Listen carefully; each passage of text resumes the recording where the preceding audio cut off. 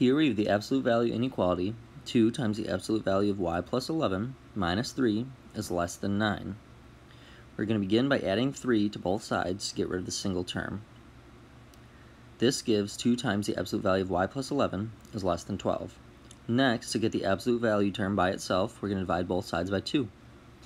This gives the absolute value of y plus 11 is less than 6. Now that we have the absolute value term by itself, we can rewrite it as negative 6 is less than y plus 11 is less than positive 6. To get rid of the single term, we're going to subtract 11 from all sides. This gives negative 17 is less than y is less than negative 5.